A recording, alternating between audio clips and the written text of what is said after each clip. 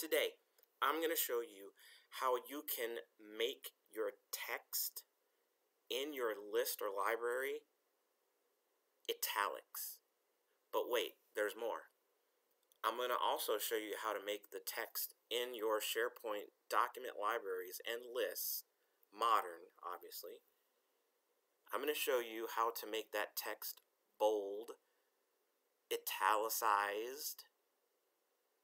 I'm going to show you what Microsoft has done to allow you to control this text with ease, with very, let's add one more very simple and easy to use controls. A very simple, easy to use interface. All of your life, you have been taught if then. It's like the fabric of coding. If I do this, then this will happen each and every single time I call for that thing. So Microsoft has blessed us with an update that is going to revolutionize the way that you and your end users interact with SharePoint.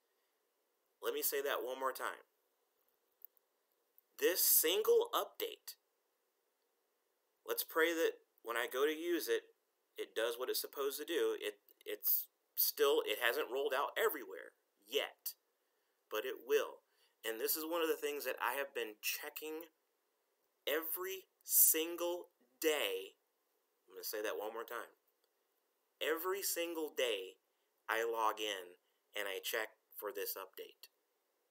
It is here, and I cannot wait to show it to you. I am so pumped. I'm so excited.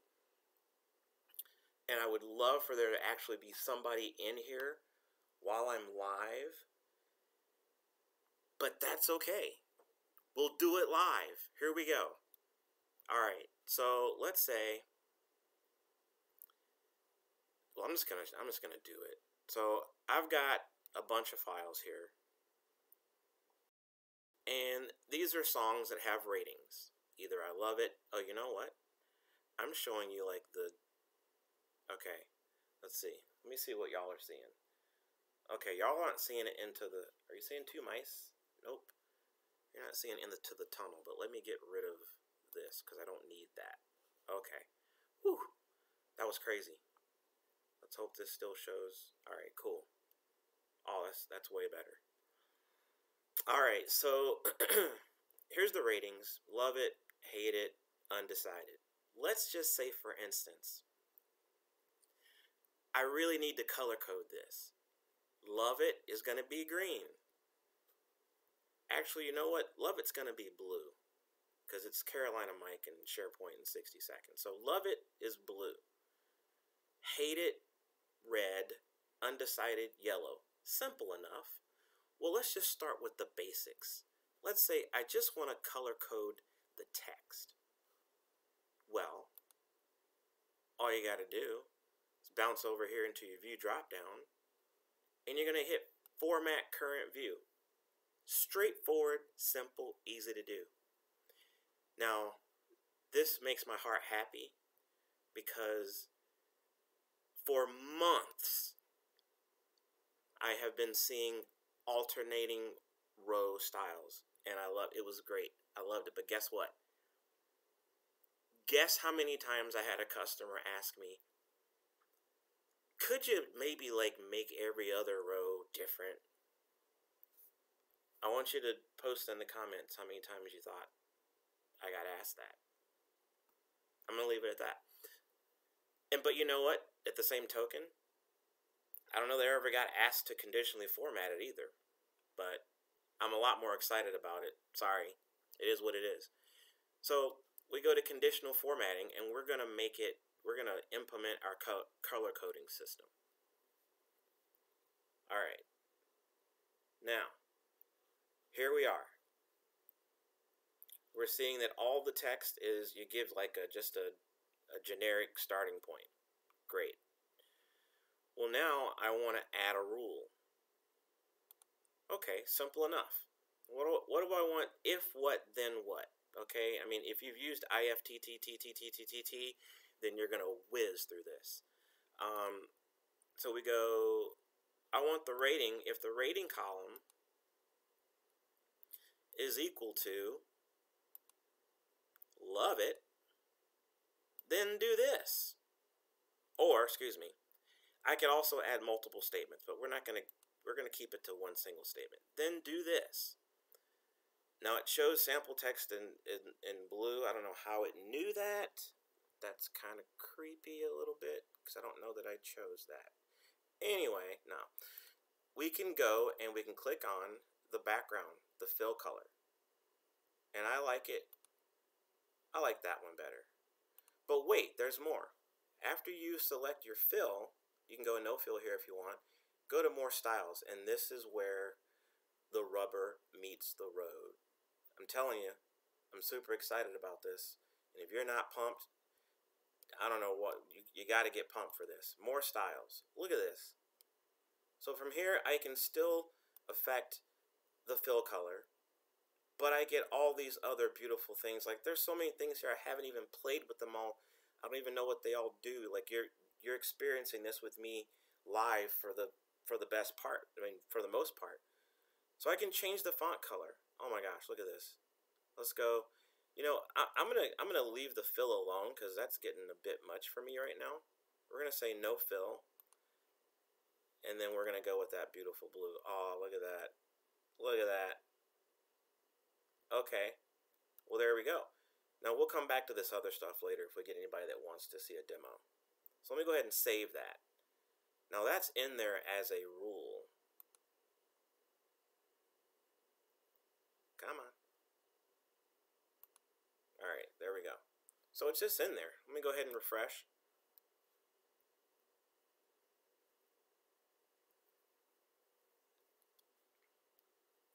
There we go.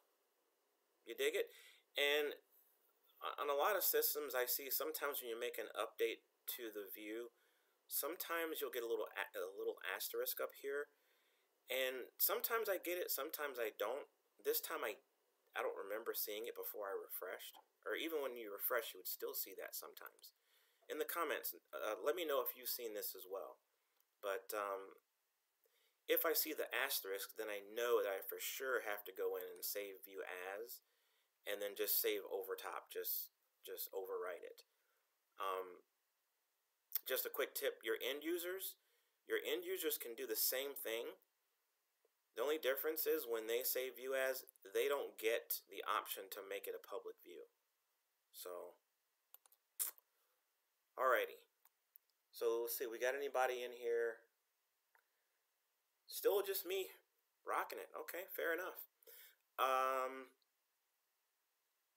So you want to, oh, did I hear somebody in the comments say they wanted to see another demo? Alright, sweet. And what did you want to see? Oh, you want me to continue through to with the color coding? All right, fair enough. So let's go back in here. We'll go back to Format Current View, and we'll go. Now you manage the rules, and you've got your one condition. It should be saved the next time you come back. And now we can click on Add Another Rule. So let's just go ahead and finish building out the color coding. And we'll go here to the formatting, and we'll go more styles just to get everything out in the open. So I don't think we need a fill color here. I'm good with that. And then we'll go, what did I do? What did I do? I got all discombobulated. I forgot to add the rule. Oh, there we go. I forgot to actually add the rule. Nice job. Rating is equal to hate it. Then we're going to go with the red text. I'm just going to go no fill. More styles, and then the text color, font color, we'll go with that red. Okay. We'll save that. And we can close this. Hey, I thought I could go back. I probably could go back, but hey, I'm getting used to this whole new interface. I'm just jazzed. So then we're going to add another rule for the undecideds. If rating is equal to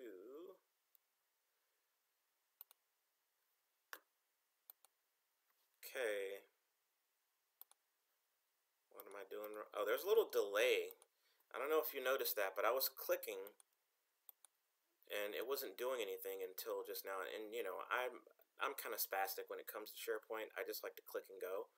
So yeah, is equal to undecided, and then we're going to get rid of this